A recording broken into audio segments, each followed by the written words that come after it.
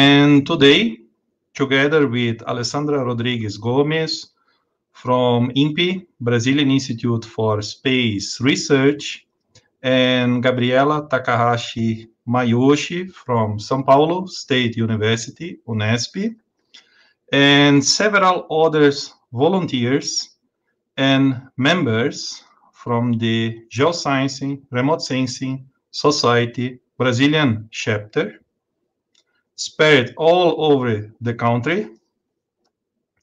We are starting today with a great pleasure our annual event that in this year is in its sixth edition, the GRSS Young Professionals and ISPRS Student Consortium Summer School. For the first time, it is totally virtual, and participants from all continents and more than 50 countries, as mentioned before. What is a great pleasure for us. Thank you all for your time. Whenever possible, please write in the chat your name and country. And before we start, I just want to show a short video. It's less than 5 minutes, okay? And is a video from the ISPRS Student Consortium delivered by the current chair, Ms. Cheryl Rose Rice. Hi everyone, my name is Cheryl Rose Reyes, and I currently serve as the president of the International Society for Photogrammetry and Remote Sensing Student Consortium. I am very happy to welcome you all to the 6th edition of the IEEE-GRSS Young Professionals and ISPRS Student Consortium Summer School this year. To start this event, I would like to present a bit about the ISPRS Student Consortium. We are the official representation of the youth to ISPRS. We link students, young researchers, and professionals worldwide interested in photogrammetry, remote sensing, and spatial information science to promote their scientific and professional developments. We advocate imaging and geospatial science for informed, scientifically valid, and technologically sound observations of Earth conditions and trends that lead to improved and effective decision-making. The consortium is also accepting registrations for individual membership. Please scan the QR code in this slide if you are interested to join us. I work together with members of the board of directors from all across the globe. Charles from Uganda is our vice president. Charmaine, who is currently in Ireland, is in charge of our newsletter. Mustafa, our social media administrator, is from Turkey. And finally, Sona from Azerbaijan is our web administrator. One of the major events that we host and coordinate every year are the summer schools. In 2019, the summer schools were in Uganda, Poland, South Korea, and Brazil. These summer schools provide international learning opportunities for students and young professionals at a minimum cost. This year, we scheduled 3 summer schools, but due to the COVID-19 situation, 2 of them were postponed, and we are sincerely thankful to the organizers of this summer school for making this an incredible virtual event. This is the first ISPRS Student Consortium Summer School that will be hosted online, and as you can see, we have an amazing lineup of speakers who will deliver lectures on remote sensing and machine learning. The consortium currently hosts the virtual rooms and the webinar series to provide our community with more opportunities to learn and interact with experts in our scientific community. The webinar series was conceptualized in 2018, and we have organized webinars on Google Earth Engine, computer vision, and machine learning. The virtual rooms is an initiative to keep the members of the consortium connected during this challenging time and to help them navigate our changing lifestyles. All the resources for the webinar series and the virtual rooms are available on our website and our YouTube channel. We also publish an official newsletter called Spectrum, which covers the broad applications of remote sensing, photogrammetry, and spatial information science, and welcomes contributors from diverse backgrounds and disciplines. We publish 4 issues a year, and our most recent issue is related to the current pandemic and the significance of geospatial information in tackling the impacts of this global health crisis to our society. The ISPRS Congress is one of the biggest gatherings in our scientific community, which is held every 4 years. The Congress hosted a virtual event for all papers submitted this year and postponed the in-person meeting for 2021.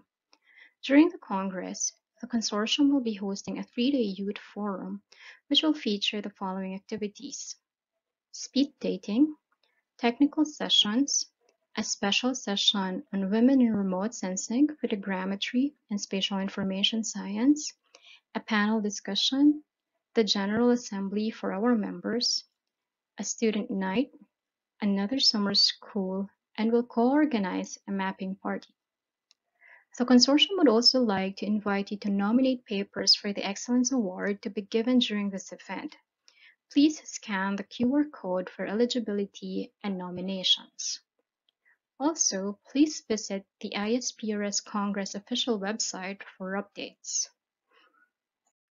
Finally, I would like to invite you all to join our communities on Facebook, Twitter, and to visit our website for all the information shared in this presentation. And again, I would like to invite you all to register as an individual member by scanning the QR code on the right. This is the end of my presentation, and I wish you all a meaningful summer school. Thank you very much.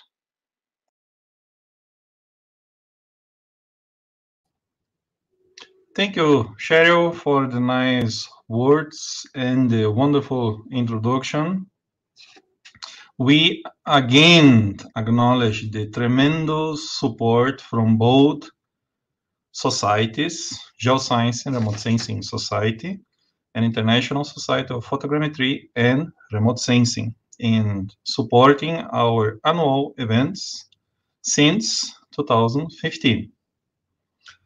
Well, our event this year consists on several lectures and a very intense program, and we will start today with Professor Raoni Guerra Lucas Rajão from the Federal University of Minas Gerais. Rajão, thank you a lot for accepting our invitation. Well, Professor Rajão is with the Department of Production Engineering at the Federal University of Minas Gerais, as mentioned before. He took a PhD in Organization, Work, and Technology from Lancaster University in 2011. His research focuses on the relation between science, technology, and policy, with a particular emphasis on deforestation control. And today, he will deliver the lectures entitled The Role of Geosciences in Achieving Deforestation-Free Supply Chains in Brazil. Professor Rajão, thank you again for accepting our invitation. So you are the first speakers from a total of 12. And we thank all the participants coming from all the continents and more than 50 countries. So please do it.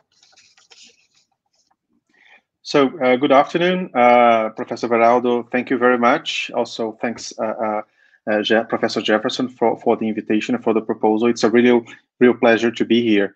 And looking here on the comments, it's possible to see, people coming and commenting from Greece, Turkey, Serbia, lots of them from different parts of Brazil. So I'm really glad to be here and participating in this.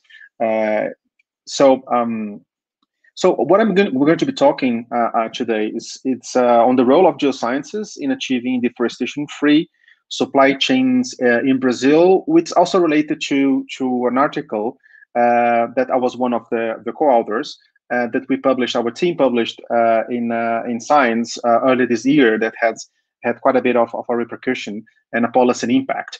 So my objective here is to talk about this topic from a technical and a scientific point of view, but also emphasizing the challenges involved in making science that matters, a science that has policy and impact, and a science which basically tries to answer the demands from society, not only in Brazil but also in other countries. So I'm starting now with going on full screen. I hope you still see my, yeah. So one of the first points we want to raise is, okay, why to monitor supply chain? Why is it important to know where our food comes from, and where is it produced and how it's produced? And historically, the issue of monitoring supply chains has been more of a matter of health and sanitary issues. And for instance, one of the big pushes towards the monitoring of supply chains have happened in Europe following the mad cow disease in the UK. And but more and more, the debate around monitoring supply chains has been about environmental issues, not only in Brazil but also in other countries such as palm oil in Southeast Asia, cacao in Africa and other products, timber. There has been a lot of discussion about monitoring the timber supply chain in Europe and the United States with specific regulations. And more recently, there has been a lot of debates about the issues of monitoring, especially soy and beef supply chains, especially those produced in Brazil, who is one of the world's biggest producer of both and big exporters of both beef and soy internationally. And at the same time, we know from other research that large-scale cattle ranching and agricultural expansion are some of the key drivers of tropical deforestation, especially in Brazil. And at the same time, we have a problem where when you deforest without the proper authorizations, which we found, and also the studies have already been pointing out, are mostly done without those authorizations. So illegally, you are not only doing a damage to the environment, but also you're committing a crime. And since due to due diligence procedures adopted by different countries, you cannot buy a product that is linked to a crime. The same way you cannot buy a blood diamond from Africa, for instance.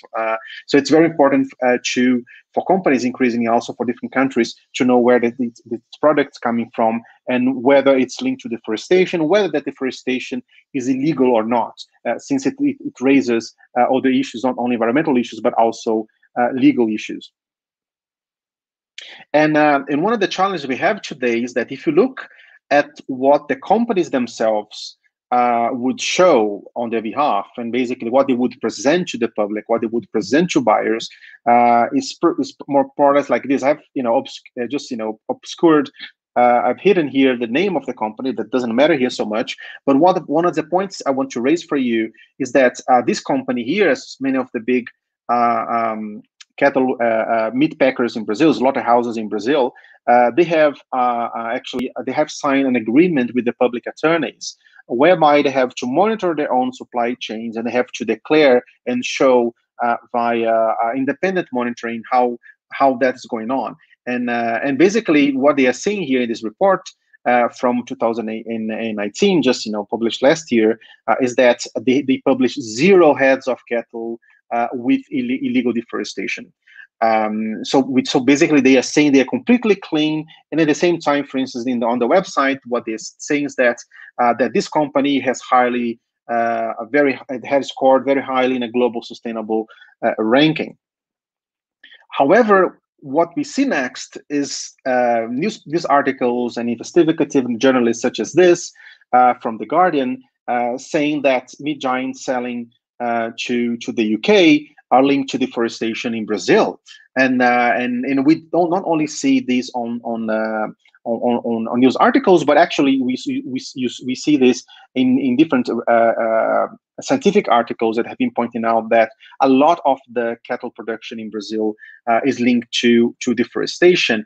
So how come you have those two worlds, right? Where one is the company saying here we are all clean, and then what we see next, other sources saying that's not quite the case. So one of the big issues here is that private monitoring alone has been proven to be unreliable, just because there's so much.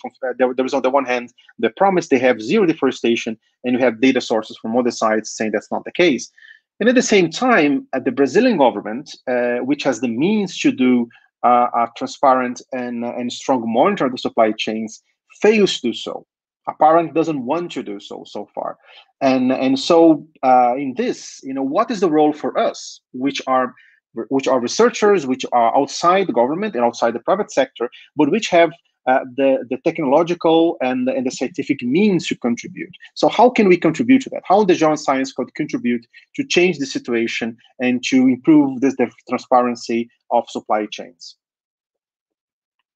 And it's not a easy problem because first of all, you have the issue of, okay, how do you detect deforestation? Okay, how do you? Of course, since Brazil it's of the size, it's of a continental size, to detect deforestation from the ground would be very expensive and also very unreliable.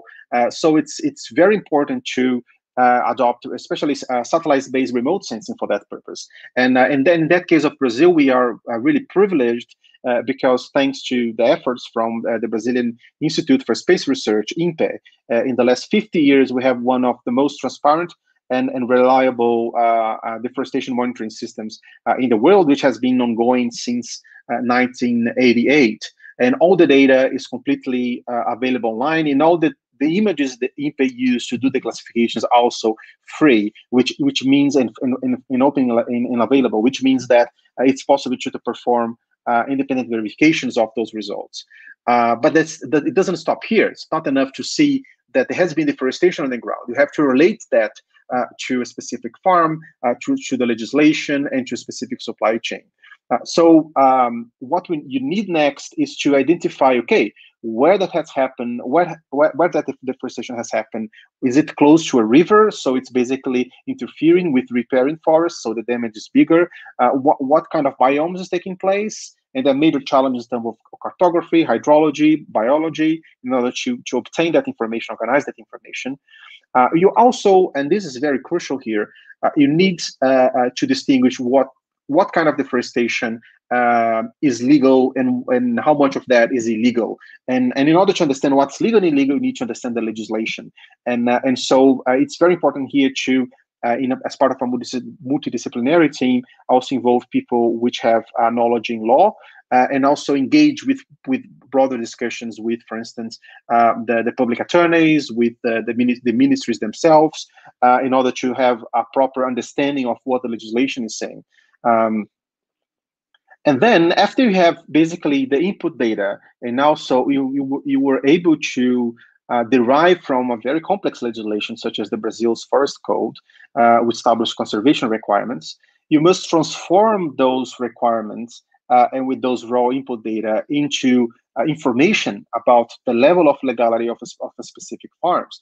And this is possible thanks to spatial modeling, which again it's another discipline, it's another area which has its own challenges.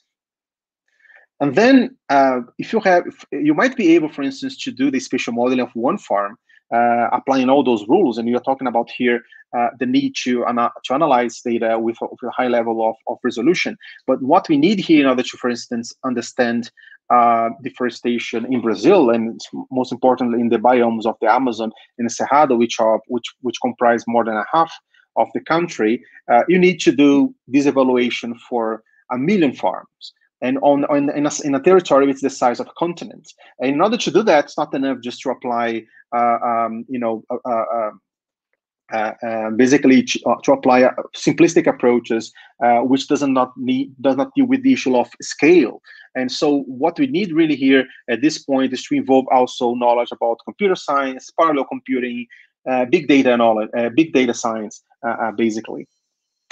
And finally, you need also to be able to interpret those results, because they're going to tell you that you have that much deforestation, that you have that much legality and illegality in certain territories. But in order to make sense to that and basically come up with policy suggestion, having a social science perspective of things, a management science perspective of things, it's very important. So I'm bringing here those different issues in those different layers of the problem solving, just to give you also an idea of how interdisciplinary this kind of work has to be. And thanks to a big team which is behind us, we have been able to engage and to answer these kinds of problems. And so basically here's, it's an overview of most of our team members, which are led by Professor Vitaldo Soares Filho, who is the coordinator of the Center for Remote Sensing, which actually one of the leading experts in spatial modeling, and has been developing the Dinâmica EGO software, which is a free software based on which we develop our modeling. Also Felipe Nunes, which one of the lead modelers in our group, and myself as coordinator of the laboratory for the management of environmental services, in addition to GIS experts, human geographers, social scientists, computer scientists, in order to climatologists. So it's basically, we are talking here about a wide array of expertise which are brought together in our team. And there is also a long trajectory that we had to basically go through in order to reach where we are. And starting from the work led by Professor Vitaldo Soares Filho on modeling deforestation in the Amazon in the early 2000s, and which basically was possible thanks to the development of Dinâmica EGO, which is a software which nowadays is used in more than 30, 40 different countries. That led us to understand the land use in Brazil from the present and the future. And since we needed to project land use in the future, it was very important for us to understand what are the limits of that expansion. And the limits are mostly not only physical limits in terms of suitability of certain parts of the country for certain crops, but also the legal possibility for clearing those areas and using those areas according to the legislation. That's why in 2014, we managed to finish a study that was also published in Science called Cracking Brazil's Forest Code, where we applied for the first time the spatial modeling of the forest code for the entire country in order to understand how much forest surplus different farms have, which means basically forests that are beyond what is required by law, and how much forest debt those farms have. So basically they have deforested too much. And it was basically expanding on this approach now at property level and with a 5-meter resolution model that we developed our latest research, which was published in early this year, a few months ago, as Rotten Apples of Brazil Agribusiness, also in Science. And this is the schematic of what we have developed. So first, there is a first part of the problem, which is about trying to model the Brazil Forest Code, which means bringing together here the data about the CAR, which is a registry in Brazil, which identifies every single farm. Then also it's very important to combine with those property boundaries also land use data, and this comes mostly from INPE, which provides the annual deforestation, but also we use Biomas, which is an initiative from research from universities and also NGOs in Brazil, which has a time series for different years. And when these data sets are combined in the model in Dinâmica EGO, from here what we have is the reading of that specific landscape and understanding of whether that specific farms has had deforestation or not, and to what extent that deforestation has been done within the bounds of the legislation or not. And then there is a second problem here, which to basically try to understand if this specific farm has been producing soy and exporting soy. And then on the other hand, we need to understand if that specific farm is producing beef and exporting beef, which has further complexities I'm going to show you next. So this gives an idea of the data sets that we use, such as the hydrography provided by the Brazilian Agency of Waters, ANA, the land use from INPE and from Biomas, and the CAR registries, which are all combined, and then provide us the ability to cut and to understand first at municipal level and then at farm level. And here is an example of an analysis at farm level where the model identifies which are the areas which have deforested within the boundaries and which are the areas that have deforested beyond the legal boundaries. Most importantly, in the case of Brazil, in most states, every single farm has to conserve at least 20% of native vegetation, while in the Amazon, they must conserve 80% of native vegetation, in addition to keeping repairing forests. So the model verifies those different features in addition to other ones also found in the Brazil's forest code. And as you can imagine, this involves a major computational task, and because of that, we have been working very hard inside, basically adapting our own software with Dinamica EGO to be able to work in such vast amounts of farms, applying parallel computing. We have been also developing the software to better to make the best use of specific hardware sets. So rather than using on the cloud computing of approaches, provided by Amazon or Google, we have decided to do this using our own hardware. So we have adapted the software to run on high-end gaming computer, which actually makes good use of graphic cards and the GPUs in order to do this using GPUs and also parallel computing. And in this way, while before in the first versions of the model, some of the analysis of a state which is the size of Mato Grosso, which is about the size of France and Germany combined, before it was taking something even a month to complete the analysis. Now we are able to do the same analysis in a matter of hours within the same day. And these are some of the results that we found in our research. First of all, is the reading of the forest code compliance. So to see what's the situation of every single farm. So every one of those little squares here in red and green is an individual farm, and the ones in red are the ones that have more forest depth. So basically they lack forests, and the ones in green, they have forest surplus. And what we found is that in total in the Amazon, a little more than a half of all farms have about half of the farms are non-compliant with the forest code, mostly because they lack the riparian forests around rivers, and in the Cerrado is actually about the same percentage. And actually, this was one of the surprising results we had, because in the Cerrado, the conservation requirements are about 20 to 35% of the property area, and in the Amazon, it's about 80% of the property area. And rather than having, for instance, a much higher level of compliance in the Cerrado in relation to the Amazon, had similar levels of compliance, which indicate that one of the key problems here is not so much the level of conservation requirement, but more the lack of enforcement that leads, even in the Cerrado, where requirements are lower, people to go in the forest what they could not, so the forest illegally. So after having calculated here what's the situation of every single farm, we are able then to say, okay, the deforestation has taken place in that farm as detected by IEEE-GRSS monitor systems, most specifically PRODES. Okay, is that deforestation potentially legal or illegal? Okay, in order to deforest legally in Brazil, you need to have an authorization. However, that authorization, which is basically issued by the state governments, is not public data. It's very difficult to get that data. And quite often, what has been the discourse of the sector and also the discourse of the Brazilian government has been that, well, since we cannot know if that farm has had an authorization or not, maybe everything is legal.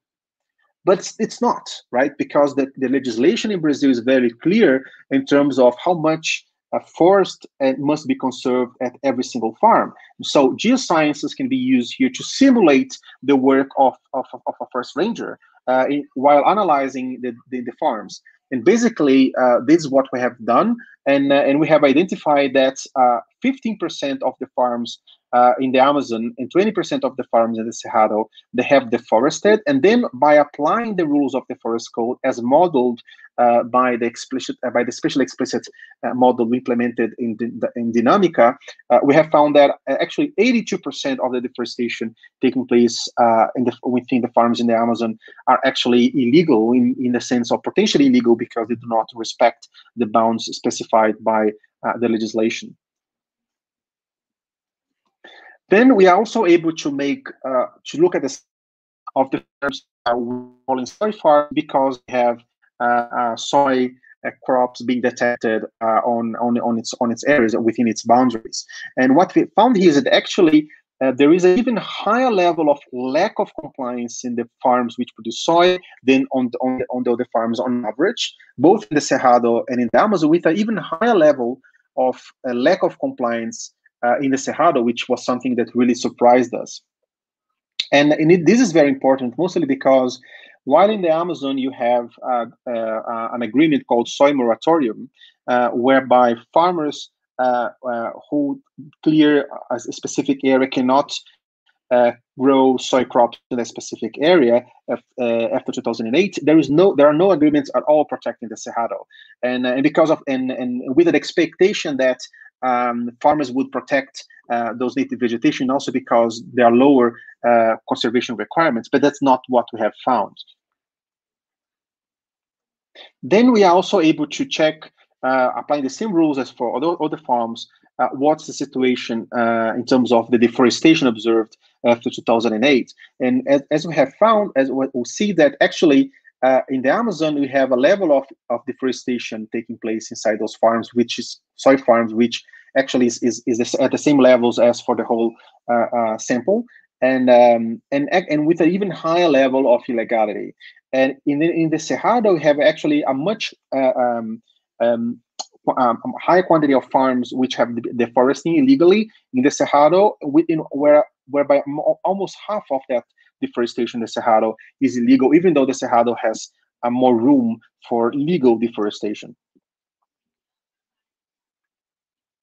From that, we are able then to identify what are the areas which are the municipalities with illegal deforestation, and then to see how much of that illegal deforestation is actually contaminating soy production at farm level. So here we're looking at not only a deforestation that has happened inside the farm and basically being replaced by crops. So basically there was forest in a given plot, and then there is soy next, but also the deforestation that has been taken in a single farm for other purposes. Because what we have found, especially in the Amazon, there's a lot of deforestation taking place at farm level, where the farmer would simply put, that area for pasture or for corn or for other crops, and at the end of the day, it would be something that would not prohibit that farm from selling soy, but would certainly be an issue because we are talking about soy being produced in a farm with illegal deforestation.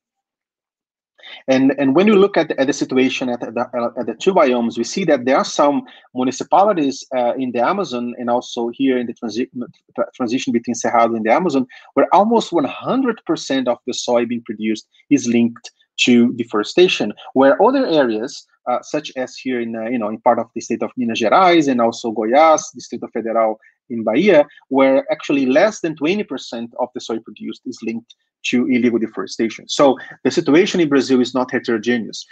You have actually municipalities and specific farms which are doing a very bad job in terms of keeping and conserving forests, and you have and those are what we call in the article the rotten apples. Those few that are creating problems to all of us.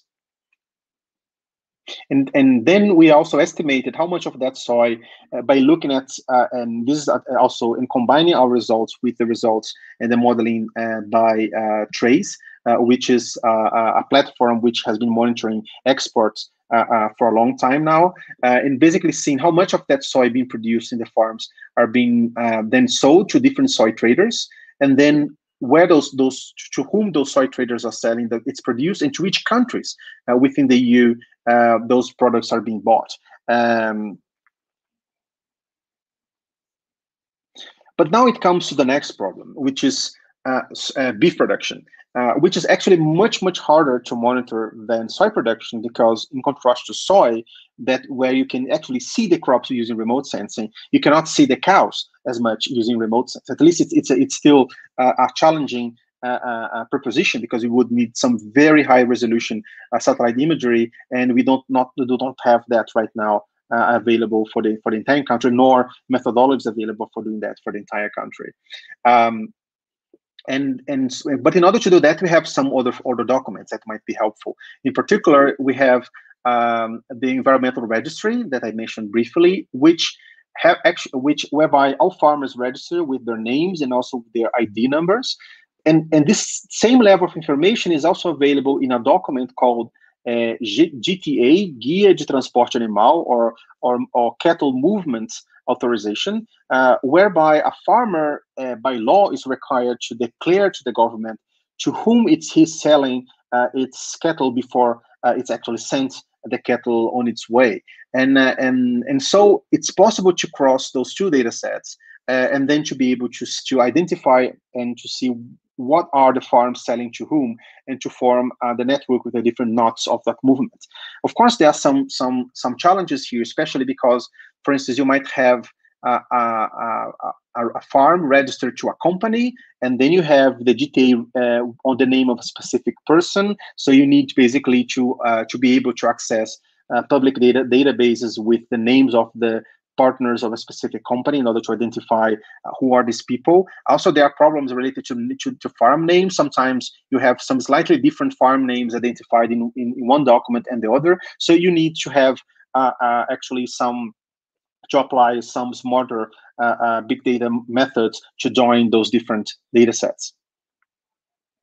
And also another big challenge is how do you form that network and understand where the meat is going? Because at the end of the day, all cattle is going to be slaughtered by different meat packers, small and big, mostly big ones. The big meat packers, especially in the Amazon and the Cerrado, they dominate the landscape.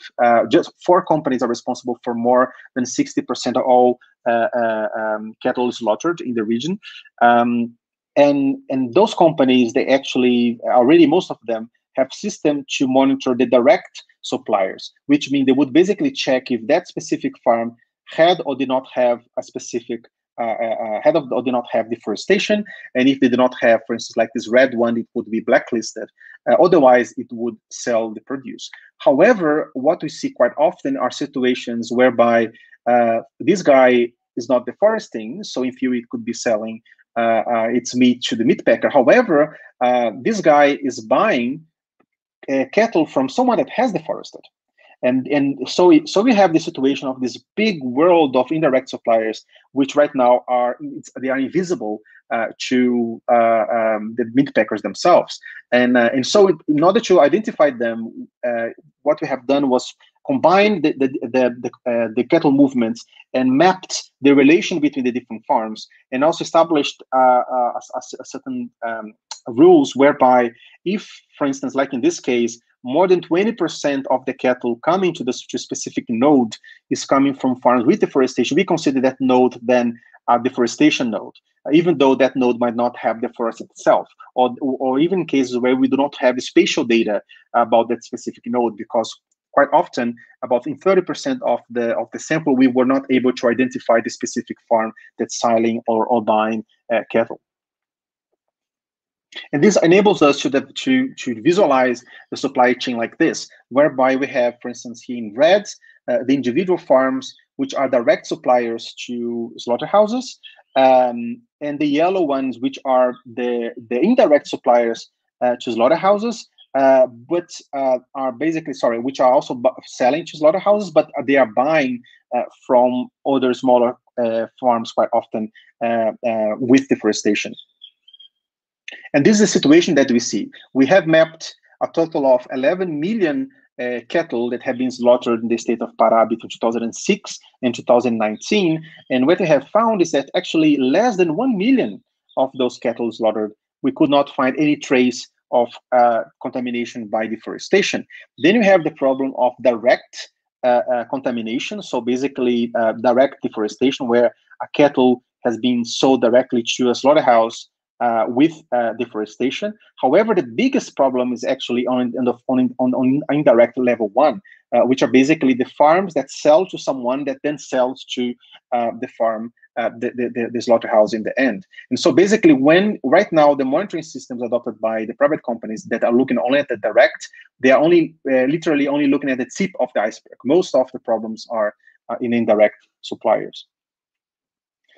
And so we had a major policy impact in our research with more than 80 news articles in radio and TV all over the world, The Guardian, BBC, Deutsche Welle. I myself had to really spend a lot of time talking to journalists, giving also interviews in 4 different languages. So it has been really, really challenging. And also with the article, that has led to in-depth engagement with the NGOs and also with the private sector. Quite a few companies have been talking to us and coming to us to try to establish some forms of collaboration.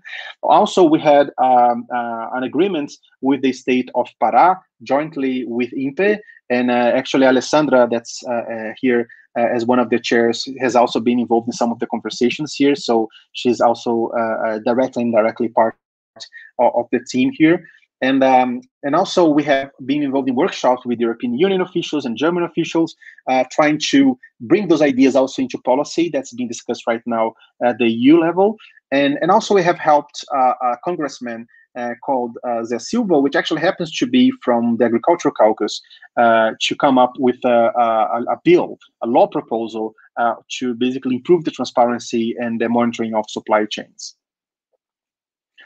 Of course, that has not been easy. It has been very challenging, and I would put the main challenges here in terms of first having to work in a very multidisciplinary environment where we had to talk all the time with people from law, from computer science, from different branches of engineering, from remote sensing.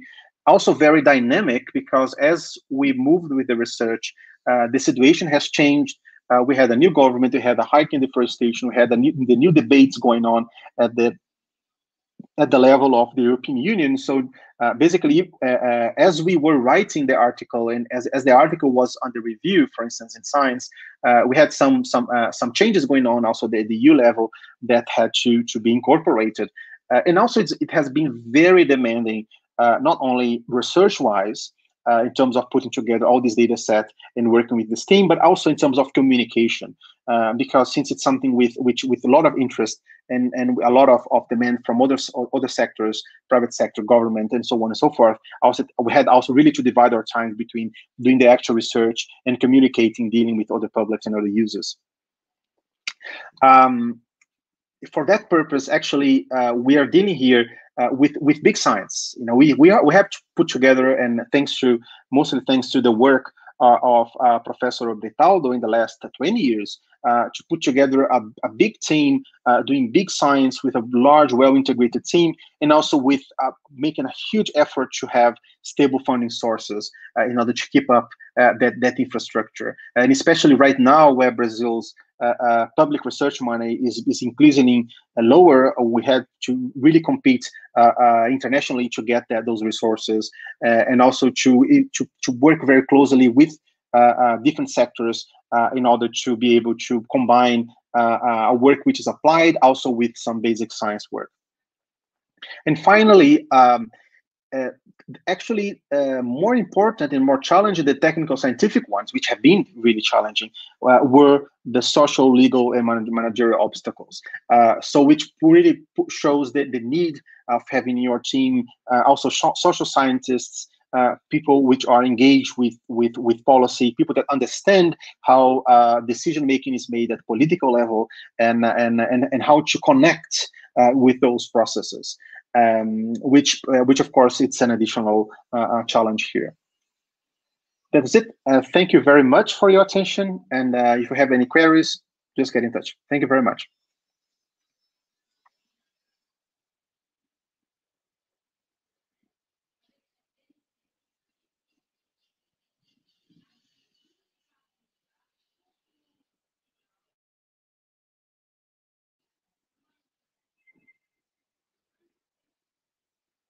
Professor Veraldo, I think you don't have the audio here.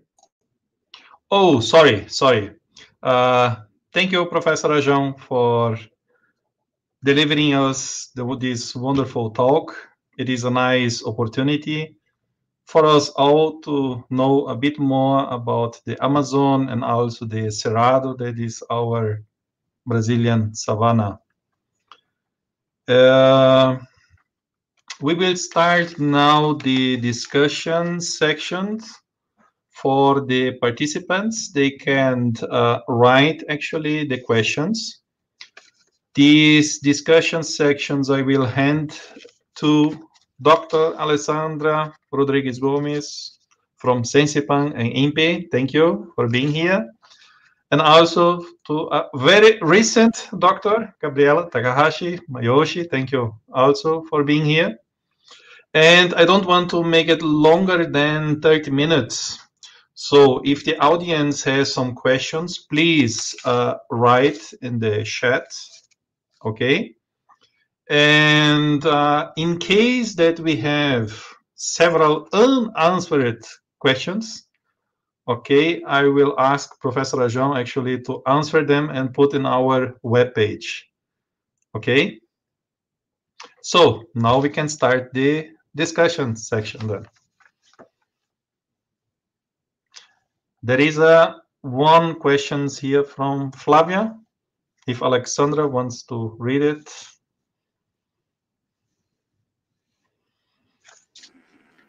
Okay, Geraldo, thanks for your presentation, Raoni. Well, the first question is from Flavia. How to solve, you changed the first one. How to encourage, let me know if you want, or 3. Okay, 3, stop there. How to solve the problem of Cerrado and Amazon ecotony transition area, where we have a great challenge in distinguishing between the Cerrado and Amazon biomes. What do you think, Raoni? Well, this is a big problem, and I think there is no easy solution beyond officially defining what is Cerrado and where's the Amazon. Just to give you an example how it works in practice right now in the state of Mato Grosso in particular, where farmers that find themselves in the Amazon biome according to IEEE-GRSS map, they would look for the Rajão map to see whether they are in the Cerrado there. If they are the Cerrado, they would ask the government to look at the other map, which allowed them to clear more. And even if they are both in the Cerrado, in the IEEE-GRSS map, in the Rajão map, as part of the Amazon, they would still pay for a forest engineer to come by and evaluate the area, and with a very high chance of fraud, because it's basically one guy being paid to tell whether a farmer can use 20% of their farm or 65% of their farm, which is more than 3 times more, which means having a land that's 3 times that is worth 3 times more money than if you are in the other side.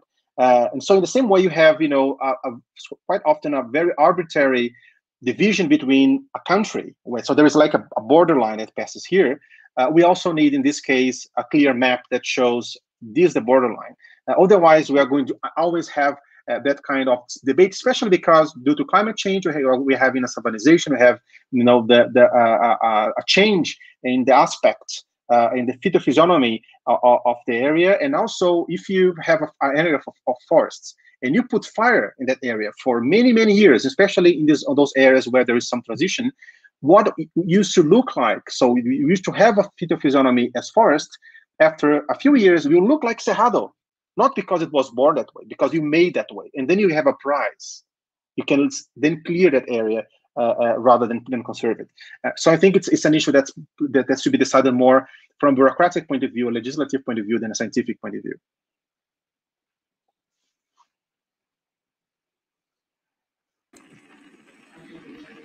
Okay, thank you. I think that you can answer Flavia, and I will.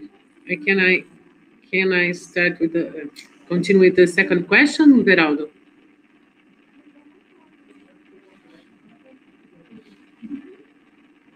Geraldo, you are without mic. Okay, sorry. Yeah, Gabriela and you can both okay, so share actually reading. I will try to highlight the questions here. Okay, Gabriela, we can sit, read the next one, okay? Okay, thank you, Alessandra. Thank you, Raoni, also. Flavia is asking how to encourage the local community to be more interested in working with companies that preserve forests than with those that deforest. Well, I think when you talk about local communities, it's a very wide range of actors, and you have on the one hand farmers which actually are really serious about doing a good job, and others that are not, and then you have indigenous populations which suffer from the expansion of agricultural production. So I think it's very difficult to adopt a very bottom-up perspective where it starts from the ground. What quite often is much more effective is when us, consumers, buyers, countries that buy from Brazil basically require Brazilian companies to be more serious about Brazil's own legislation. And then companies should be more seriously about where they're buying from, and then they're going to go to the local community, to the farms that provide the beef and the soy to them, and basically say, well, I'm not interested in buying soy and beef from deforestation. You need to get your act straight. And this can be very transformational, because right now one of the sad stories about this is that if you are a farmer that does everything all right and do not deforest and try to produce in the most sustainable way, which actually I'm from a family from a farmer's family. We still have produce some cheese here in Minas Gerais. It's quite cliche because Minas Gerais is very famous for the cheese. And in comparison to other farmers that go there and deforest everything, we are losing money, right? We're the ones at basically losing. And unless there is a strong enforcement of the legislation, and unless they have companies which actually are really invested in make that differentiation, then the farmers that are doing good are the ones to lose first. Yes, I think the farmers wants to sell. Yeah, okay. Well, the next question is from Mohammed Helmi. I think that is very interesting because it's related to my work, my job here. Raoni, how was the role of Brazilian satellite to facilitate the missing data, which was critical for spatial modeling for this problem regarding tracking illegal activities? Mm-hmm. Well, actually, Alessandra would be even better to answer to that question. And actually, I would give her the floor to complement if she wants to. I mean, one of the huge differences which made our work possible has been the work done mostly by INPE in the last years, because when you have a good satellite monitoring system going on, such as PRODES, that becomes the infrastructure, the basis for other work, and then you can start scaffolding and deal with other issues and try, for instance, to understand why is it so. What is the linkage between deforestation and supply chains that we have done in this specific research, and so it's very important to keep that and keep supporting that, and also it's very important, I believe, to have that as a separate institutions from the ministries themselves and from the users themselves, some of the final users themselves, because that distance allows allows for stronger rigor and neutrality in this process. So that's why I think it's very important to basically to recognize the work that has been done by the Brazilian Space Institute in all those years in providing that data infrastructure. Yeah, thank you, Raoni. I think that we are not in this phase. We don't have data. We have a lot of data. We have to choose what kind of data we can use and what kind of monitoring we can handle to handle with this kind of questions. So I think that the choose is not only technical, but in our country is more political, to decide what kind of data we can use and how we can help or try to avoid the deforestation or this kind of illegal practices. So we are waiting for the new signs of the new time with this amount of data. Okay, Gabriela? Yes, Yara Nascimento, she wants to know if this methodology can be replicated for other production chains. Yeah, thanks for the question, Yara. Yes, it's possible to do that, and indeed one of the the possibilities that we have been considering is for timber monitoring, because also we have a similar document which is issued as timber moves through the supply chain, and but then potentially it's possible to apply that, for instance, even for the countries. For instance, in Argentina they have a farm registry system as well, a cadastre, and you have the maps with, for instance, Hansen is working on a soy map. So theoretically it would be possible to do a similar job there and apply the methodology there. Data limitations, especially to know where the farms are and where the soy is, these are basically tends to be the most limiting problem. And then the cattle is another big issue as well.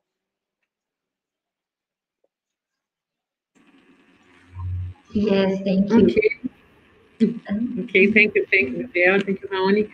Raoni, there is a question here. Is there any study for a global certification of meat of soy and soy products similar to what is done with wood and FSC's Forest Steward Council or some certification or something? Do you think that? That's actually a very good question, and there has been some debates, especially at the EU level, about that. However, I don't think that's going to work, because timber certification is not working. If you look, for instance, independent evaluations of forest certification being exported to Europe, what we found is that when the state finally go there and check whether there has been all the timber bought by a specific company in Europe has had all the certifications, they usually find a very high level of irregularities, and the punishment is very low. For instance, in this study, I forgot the institution that has done it, they have found that the fine for importing illegal timber in the UK is something like £3,000. This is the price of a chair, right, of a very fancy table from hardwood. And so if you sell one chair, then you can pay the fine, and then it's fine. If you still buy from Brazil, Africa, and from other countries, even if it's illegal. So I think the solution here is not so much investing more money on private certification, tend to be very expensive, but investing more money on independent, transparent monitoring, such as the one provided by INPE, such as the registry that we have for our farmers in Brazil, such as the study that we have done that have combined those different elements, and then freely and openly provide that data from the different groups. And then based on that, I think we're going to be able to have a more accountable supply chain and a supply chain with less deforestation.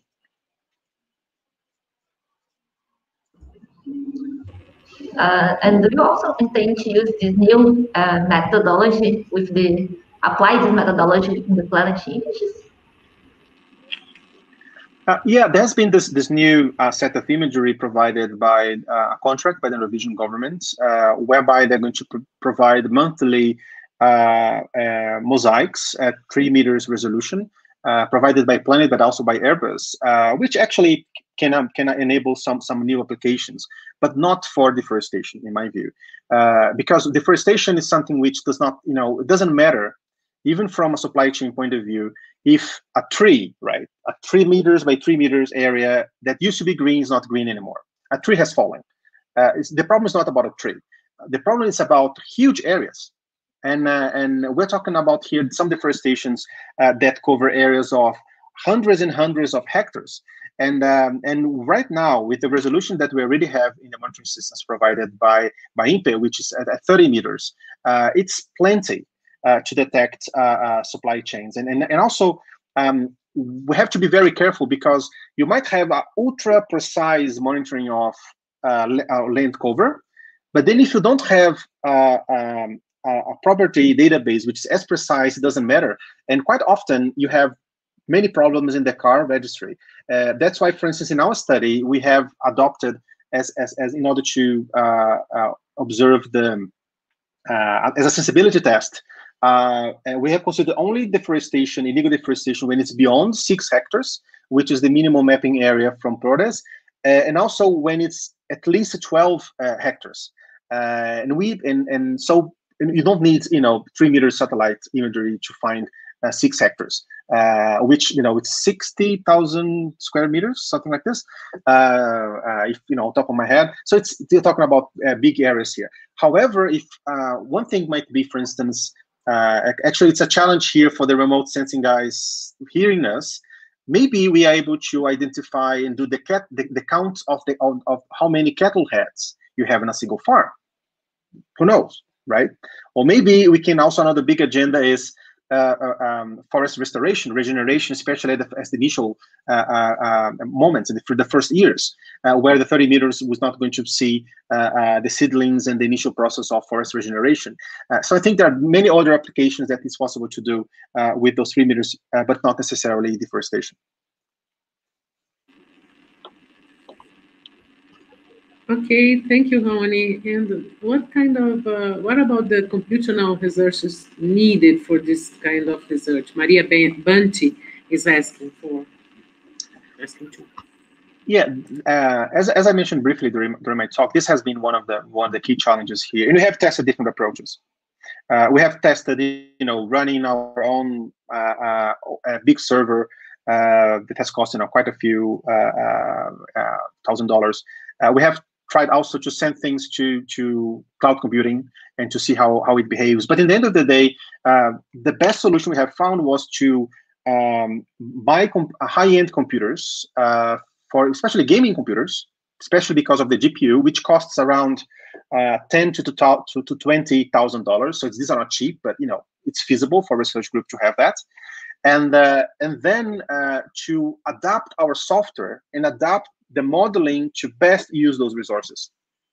And actually, right now, we are getting faster results and better results than Google and Amazon web services in our little homemade server. Why? Because we are making this very good fit between software, hardware, and modeling, which often is not the case when you have those big systems where it tends to use more brute force. And so I think it's, of course, we have to deal with that because we're dealing with so many farms, and our study has covered almost 1 million individual properties, analyzing one by one deforestation, cattle, etc., etc. So unless we had put in place those kind of innovations also in the computer science arena, that would not be possible. Yes, thank you. Emily, she wants to know, how do we urge government agencies to utilize studies like this in monitoring environmental activities and regulating business when these private sectors insist on safeguarding their operations? Yeah, Emily, it's thanks for the question. It's a very appropriate question because that's the situation we have right now. Companies are the ones saying that they want to do more because they've been pressed by their clients. They are the ones actually putting together those monitoring systems. But this is a governmental responsibility. Can you imagine, for instance, monitoring the mad cow disease by self-regulatory companies doing their own monitoring? Why should we let companies monitor individually, not by the government deforestation? Because there is a conflict of interest. The companies will want to show they are the best. They want to show they don't have deforestation. While quite often they might have deforestation, right? And that's why we have been insisting with governmental actors to adopt that type of technology with mixed results.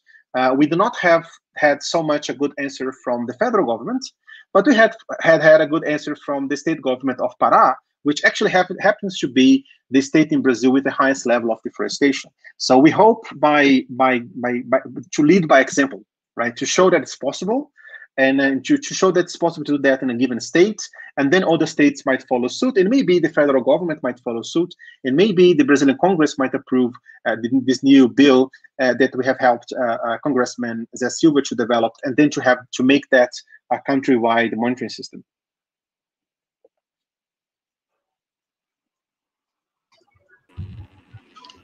Okay, thank you, Raoni, and sorry for changing all the order of questions. Sorry, everyone. But the next question is from Maria Banti again. Mm-hmm. She would like to ask, what is the scalability that you talked in your presentation, Raoni? Well, basically, when you have the infrastructure together, and when you have that very good fit between the individual, the software, the hardware, and the modeling, it's possible to have to go from the analysis of a single municipality up to that you can do in your laptop, up to the analysis of an entire biome or even the entire country that you can do in those specially built little servers that they have been talking about. So it's possible to scale that up. But of course, you know, it's maybe the difference here is that we're not using an off-the-shelf solution, right? So if, for instance, someone is to develop that kind of solution to another country, to another context, they will need to see what are the rules to be applied, what are the data sets to be applied, and then also adapt, if possible, the software to the specific needs.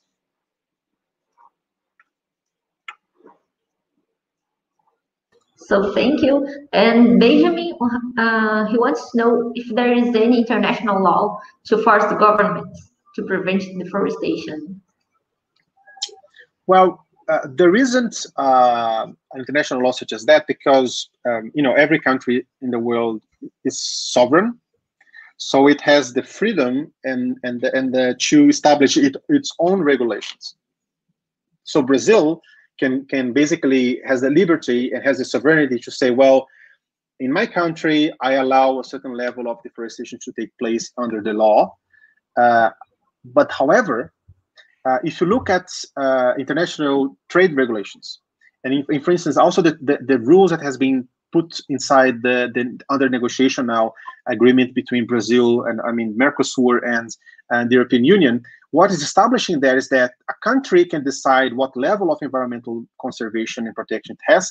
However, a country must do its best to implement its legislation, and it cannot have an undue advantage by not implementing its own legislation, because basically that's with, you know, let's say the European companies really work hard to follow its own laws, and Brazilian companies don't work hard to implement its own laws because the Brazilian government closes an eye.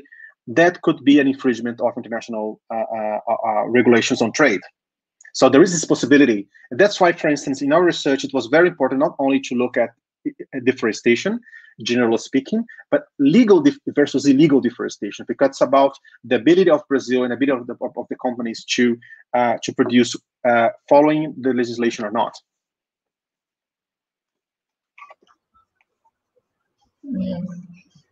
And I think it's also related with, we can also relate this with the Amazon Fund, because Norway and Germany, they suspend this Amazon Fund because of the amount of deforestation, the legal Amazon, right? Mm-hmm. Yeah, no, it's possible to say that, but there's a bit of a difference there, because the Amazon Fund, the new money going to the Amazon Fund, it's calculated, the quota that countries can donate towards the Amazon Fund is calculated based on how much deforestation has been reduced in relation to the historic average. And actually there has been an ongoing reduction because deforestation of that quota, because deforestation has been going up. But then there's a second problem of the money that's already in the fund.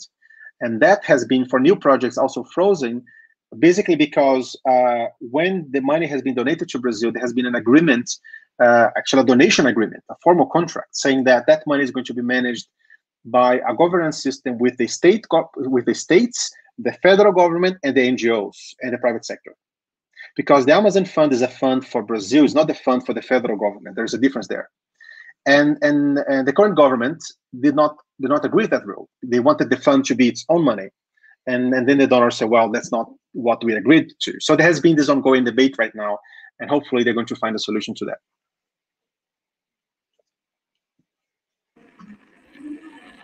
Okay, thank you. And there is a participant that is surprised that I think that the permission for land use change are not available publicly in Brazil. Is that a recent regulation or has always been the norm in Brazil? Raoni? Yeah, well, actually, we have had an attempt to increase transparency. It's funny because since 2018, the Ministry of Environment has been trying to pass a series of norms, basically demanding the states, which are the ones providing the the land use and land use change, the deforestation authorizations, to send that data to the federal government so that we would have a centralized data set. But that doesn't work. If you go there and look at the data sets, it basically has almost no records. And then when you actually when you are finally able to talk to the states and build the relationship and get the data, you see that the number of authorizations by the states is actually much higher than the ones inside the system. And I think the reason for that is even though it's by law that was supposed to be transparent, there is not a strong political interest in making that transparent. Because if since it's in the law, if the ministry really wanted to, he would even send the public attorneys, right, to force the single states to provide the data as they wanted to. And I'm sure in order to pay taxes, they are very diligent in data sharing, data provision. But in order to share data related to deforestation, they close an eye. It's not such a high priority. So we also have not only a legal but also a political issue here.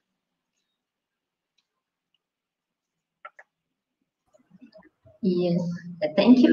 And Mohammed, he has a comment. He said to us, I guess that the main challenge is to spread benefits and awareness within law makers and politics to rely on geoscientists methodologies to monitor and catch illegal activities within the country. Yeah, I think this is one of the key challenges here, but it's not the only one, because for instance, for a long time, we have been showing that it's possible to improve monitoring and to improve law enforcement remotely. Right now, more than half of the deforestation taking place in Brazil are in farms that the government know who they are because they have given their ID numbers. Okay, there are some fake ID numbers, there are many problems, but at least there's some data there. And still, the mostly applied form of law enforcement is going to the ground, visiting farms, etc. Very small percentage of fines, less than actually 10% of the fines today are being issued remotely, even though more than 50% of the deforestation are taking place in farms where you have that kind of information. So I think there is some methodological issues, some issues of data sharing and methodological sharing, but also I think there is sometimes a cultural issue because law enforcement agencies are also used to work in a very old-fashioned way and go into the field, etc. And then there is also sometimes it's to enforce the legislation is very costly politically. It doesn't get you votes when you start fining people and basically forcing them to. And in Brazil is a democracy. We need that. The politicians need those votes. So there is, quite often a conflict of interest when it comes to that.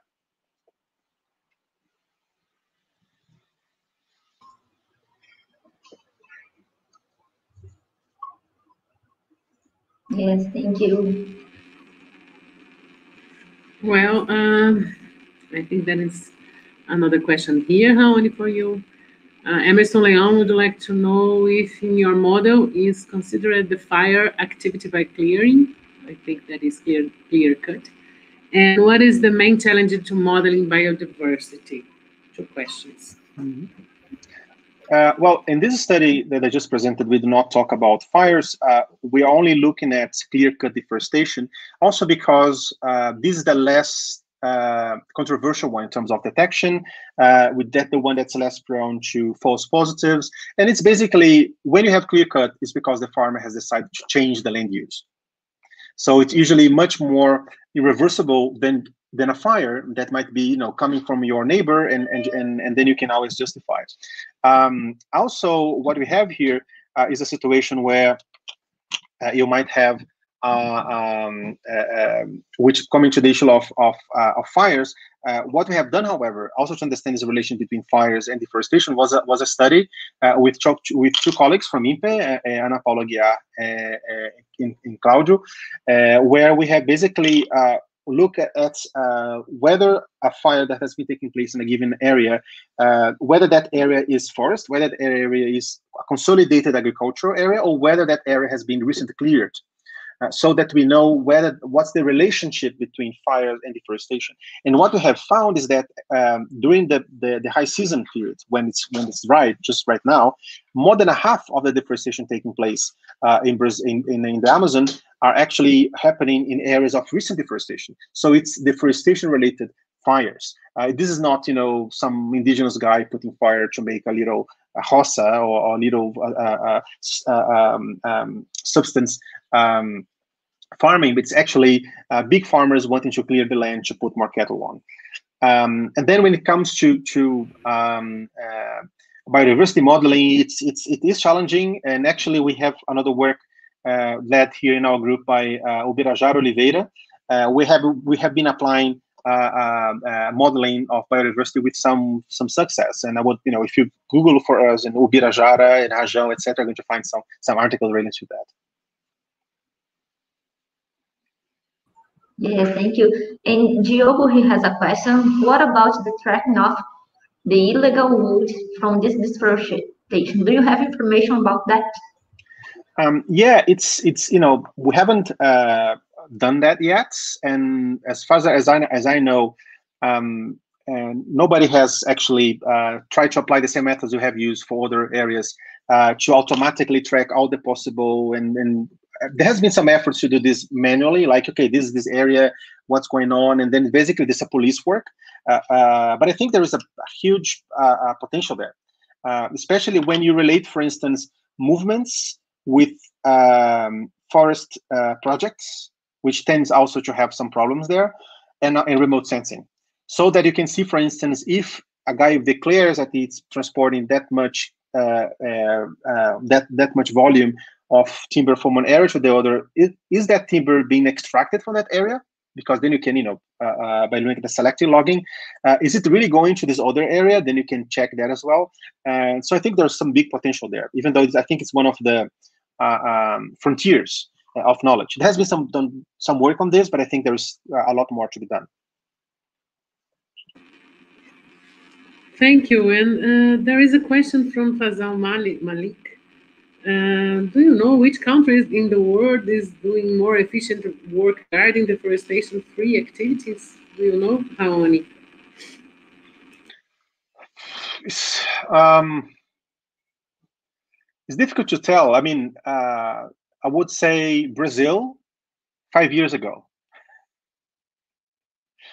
Because actually there has been a question in another webinar. People were basically asking, okay, which country should Brazil inspire to do a better job? And my answer was Brazil.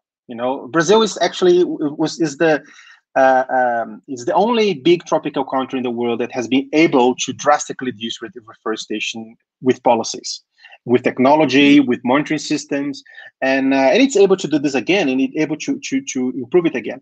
Another thing which actually is a bit of a difference of Brazil in relation to other countries, Brazil it's actually the biggest and richest country in the world with high levels of deforestation. If you look at the other countries with high levels of tropical deforestation, you are comparing Brazil with Indonesia, Malaysia, Congo. I mean, of course, I mean, they probably have some lessons there, but tropical deforestation is not, or large-scale deforestation is not a problem in Europe or United States. Quite the contrary, there they are reforesting more than they are deforesting. So I think, we have to find our own path, and we have been able to find that before, and I'm sure we're going to find that next. Just a comment. Well, I think that probably South America or Amazon Basin, we have different countries there, here next to us, that probably learn a lot of Brazilian techniques. So I think that probably they have. I don't have the name. One name. It's complicated to tell.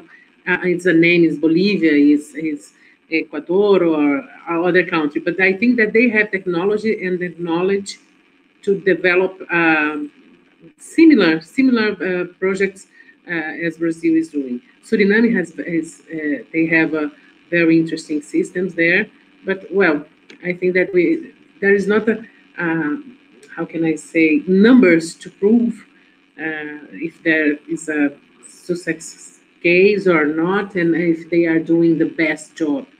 I agree with you. Thank you, Raoni. Well, we are going actually to close our discussion section. I just want to hand either to Gabriela and Alessandra, if you have personally, let's say, some questions to Professor Raoni, please feel free. Thank you. Can I ask your opinion about what do you think it will happen with these deforestations, these supplies provided because of deforestation, with this increasing of forest fires in Brazil, and if they deconstructed the law about these APP areas, these areas of area of permanent reserve. What do you think it will increase or? Yeah, I think in relation to the second one, well, our emphasis here has been on legality, and of course, when you basically lower the bar, what is legal and what is illegal, it's again becomes a problem. And so that's, I think that society has, especially civil society in Brazil, citizens have to play a very important role here in basically telling the government, telling Congress that they don't agree. You know, they want, for instance, their mangues, they want their dunes, they want their forests protected. As for the fires, I think it remains to be seen, because and I think that the key question is going to become after, because fires tends to be one of the stages of clearing. And I think what we're going to see probably next year is a level of deforestation also linked to that, especially, for instance, in areas such as Pantanal. If following the fires, farmers would go there, for instance, and introduce exotic pasture species, and that would basically would allow for a definitive and permanent land use change. But it's still to be seen.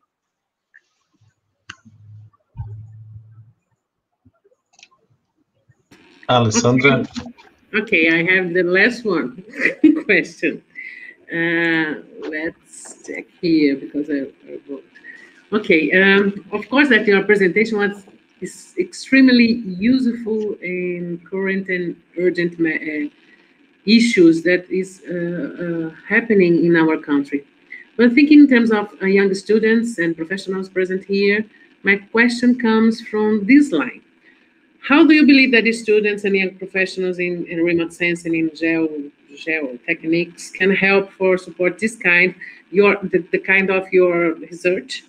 How do you and your partners perform the technical procedures to obtain data and generate information for analysis, projects, scholarships, contracts? It's how can I say? It's an idea to help the young professional here understand that.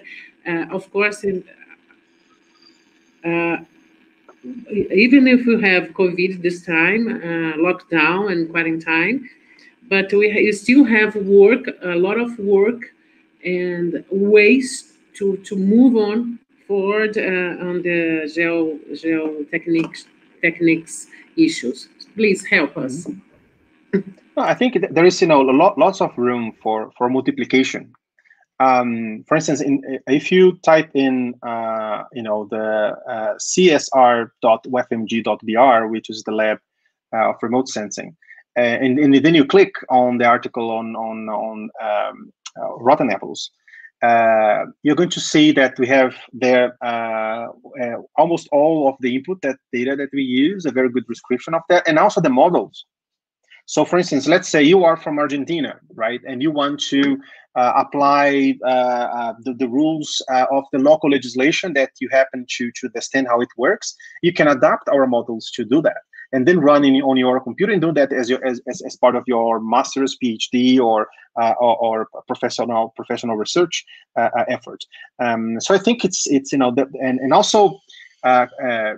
As that is applied to other contexts, even within Brazil, we would be very happy for people to do that and maybe come back to us and say, look, we have found that in the state of Sergipe, for instance, there is a specific legislation such and such, and we have applied this here, we have added this other level of complexity to the model, and we have used some new data sources, we have come up with a way to do the counts of cattle using high resolution imagery, and there's so many things to be done here, and I would be very happy to see how that evolves.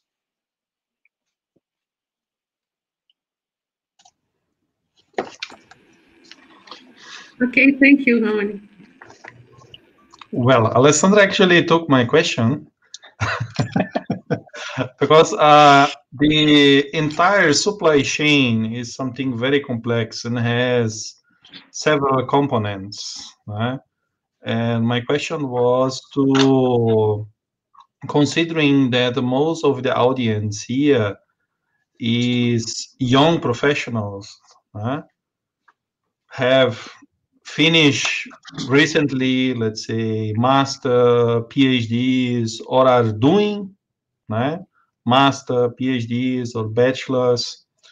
So what would be, in your point of view, some open research questions or challenge that could be for them something to focus in their studies if they want to do something related in that subject, and also job opportunities in your point of view that could be also established actually. So answering from another perspective, I think well, we started with Brazil and with the Amazon, with Cerrado, and with beef and soy, because these are the most threatened biomes in the world. These are the products most exported in the world, and by Brazil. Brazil is a big country. And then we found, for instance, that 20% of the soy exported from Brazil to the EU are linked to deforestation. But for instance, Argentina is a huge soy exporter, and Chaco is also a threatened biome. So how much deforestation is taken on in the supply chains from Argentina and from Paraguay, and the beef from Uruguay, right? And in the United States, right? Because they have their own problems, for instance, of nitrates pollution in the water linked to beef production. So how much of that beef is produced with a high economic impact and then maybe exported to the EU or exported to China? So I think that what I would like to see is this research as not the final step, also because it sheds light into Brazil, but deforestation-free supply chains are global problems, not solely a Brazilian problem. So I think for the different professionals in different areas, that would be a big challenge. And I think it is an area where there are job opportunities, both in the industry, both in government, both in research groups. In our own research groups, we are always looking for talents because it is really challenging, and you need increasingly specialized people in areas such as spatial relational databases. You need people specialized in modeling. You need programmers. You need policy analysts. You need lawyers, and of course for geoscientists, it's very exciting to work in such an environment. Wonderful, perfect. Well, we are coming now to almost 1.5 hours. I think it's wonderful time here, and I just want to. Oh, most of the participants are still online. Thank you, thank you all. We still have in our webpage the information for our next talks. Please check this webpage. And time by time, the Brazilian chapter of GRS is also offering different activities. So please stay tuned in this webpage so that you can take part, and for us it's actually a great pleasure. This bring us also a challenge of making hybrids events in future, not only in presence but also broadcasting it. So this is really a challenge, but I think this is really interesting as well, so we can enhance the discussions and enlarge the discussion. Well, I am sorry if we missed any questions, but I don't think so. If so, we will put in our webpage. Professor Rajão, thank you again, actually, for your time. And yeah, delivering us actually this special and interesting talk. A nice opportunity actually to come and to know a little bit more about Amazon and the challenge involved in that. So yeah, there is no firewall or any other ceremony. I think we will close actually. I also thank tremendously Gabriela and Alessandra and all the team here involved. Without this support, it was never been possible. No? And thanks again for Raoni for being the first talk of a series of these events. And if I may, Professor, it has been a really pleasure. Thanks for all the audience, the questions. I've been following here some of the comments on YouTube. And for me, it's a bit of a homecoming because I'm a computer scientist by training, and then has been a long way, from into the social science and management, and then modeling, and then environmental issues. Now it's very nice to be back talking to a community with, of course, with it's interdisciplinary, but with lots of people also from computer science here as well, and electrical engineering. So it's a really pleasure to be here. Perfect. Wonderful. So we now then finish our first lecture. Thank you all for attending and also taking part. And please join us in the forthcoming talks. It will be 1 or 2 talks per week in average till December 10. And the topics are very broad, so I think that some of more topics and will be of great interest for the general community. So thank you all and see you next time then.